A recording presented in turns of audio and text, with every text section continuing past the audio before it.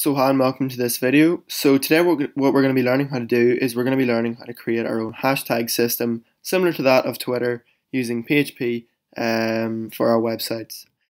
So this tutorial was requested by this user on the howCode Q&A, and he asked if I can show how to make a hashtag system, and I replied, and this is what I'm going to be showing you how to do today. So let's get started. So, because I'd never made a hashtag system before, I just went over it for about 10 minutes or whatever just to see the best way to do it, and it's actually really easy and simple. It only took me 17 lines of code, including the opening and closing PHP tags. So, let's get started. So what we want to do first is obviously open up the PHP tags. Then what we're going to do is we're going to create a variable called string, and this is the string that we want to contain our hashtag in. So I'll just say this is a test, and I'll put the hashtag before the test. So this is a hashtag test. Then I'm going to create a variable called htag, and I'm just going to set that equal to the hashtag symbol. So these are both strings, and we don't actually need this second variable. I mean, we could do it easily enough without it, but it makes things a bit easier if we include this variable. So we need to create a variable called array, we need to create an array. And assign it into the array variable here. And we're going to use the explode function in PHP to explode this string and convert it to an array. So what we're going to do is we're going to put a space here, and what this does is it says explode the array. Using the space as a delimiter in the string variable. So this basically means it'll make an array, and then it'll every time it sees a space, it will know that's the end of the array item. So for example, in the array, the first item will be test, the second item will be is, the third item will be obviously you get the rest of it. So that's the way this is going to work. So if we say print _r,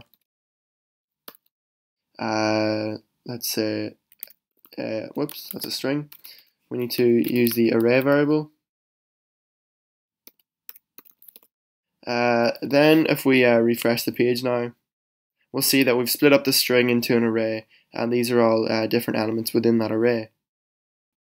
What we want to do is we want to count the elements in the array. So we'll say arrc, which is the array count, which is what the C means. It means count.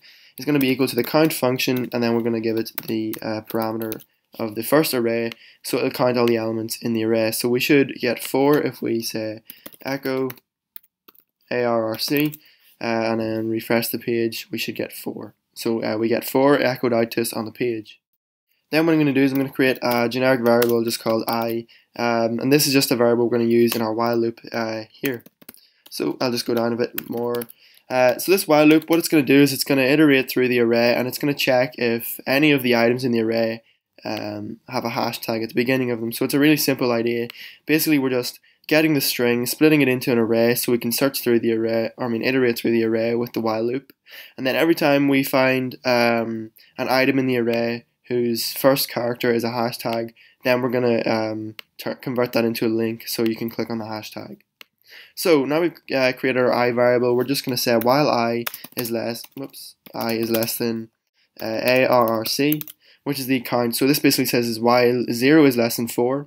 The first thing we obviously want to do is we want to increase the I variable by 1, so that this way the loop doesn't last forever. The loop only loops through each of the items in the array. So now we're iterating through our array with the while loop. We need to use the substr function within PHP to check the first character of each item in the array. So we're going to use the if statement obviously to check if something is true, and we're going to say we're going to say substr arr, and then we're going to access the index of the I variable. So basically each time the array loops through, the first time it loops through, this is going to be 0, the next time it'll be 1, then 2, then 3. So we're going to check each item in the array, and this is how we access an item in an array. We put the array name, 2 square brackets, and in between them we put the index of the item in the array that we want to check, we want to retrieve. So we've retrieved that now, and then we're going to put the we're going to say comma 0, comma 1, and then just get rid of that. So this will start at the beginning of the item, which is in this case, if for the first time we run through this, this will be the word this. So we're basically saying if substr this, and then this means the first character, which means T, and then this means start at the first character, or and then end after the first character. So this will just get the T from the first item in this case, which is this, and it'll check if that begins with a hashtag. So then what we're going to say is equals h tag. So this means if the first character is a hashtag, then what we're going to do is echo ARRI,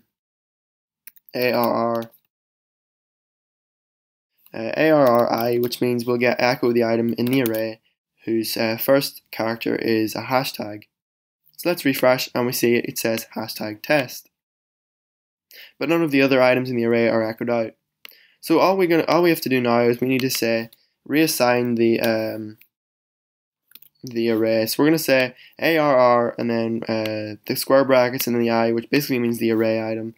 We're going to set that equal to the same thing again. So we're overriding it, but we're keeping the same information. We're just adding new data onto it.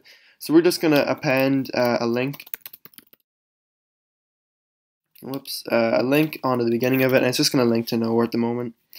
And then we're going to end the link. So now that we've actually finished messing about with our string, we're going to convert it back into a string, because up here we started with a string, we converted it to an array, and now we did whatever we wanted to do to it. In this case, we converted the hashtags into links. Then down here, what we want to do is reconvert it back into a string. So we're going to say the string variable again equals ARR, it's actually implode. This basically sticks the array back into a string. So up here we're basically converting from a string to an array, and here we're converting the same array back into a string. Then we're just going to echo string. So let's refresh. And as you can see, it says this is a hashtag test, and the hashtag test is converted to a link. And this works for anything in our string. So we could say howCode is great, and this won't be converted to a string. We could say, and then we could actually end it as well with hashtag howCode or is the best or whatever. So we're just putting in whatever we want in our string. It'll work with everything. We just refresh the page, and as you can see, everything's fine except the two words that start with a hashtag are converted into links, just like on a website like Twitter or whatever, for example. So we can do one more thing. We can make this into a function. So what I'm going to do is I'm just going to delete the string variable, and I'm going to say a function hashtag and I'm just going to end it down here, and we're going to give it the parameter of string. So this means we can use this anywhere on our website and it should work fine. We're just going to go down here and we're going to say hashtag string, and this will, we don't want to use the string, we want to provide it a string. So I'm going to say howCode is great, go to, actually I didn't mean to spell that wrong, go to howcode.org, it's the best, I don't know. So we're just going to say something like that, and we're going to refresh, but as you can see now, it's blank. That's because we didn't tell it to echo out the final sort of product in our string, in our function. So we just want to go down here and say echo hashtag. So we'll echo the hashtag function, and simplify things, we're just going to say echo. Okay, the reason that didn't work, we'll just go back, is because we didn't return the string. So I'm going to say return string, and then now we can echo it out. So it says howCode is great, go to howcode.org, it's the hashtag best. So that's it for this video. Don't forget to like, comment, favorite, and subscribe, and I'll see you next time.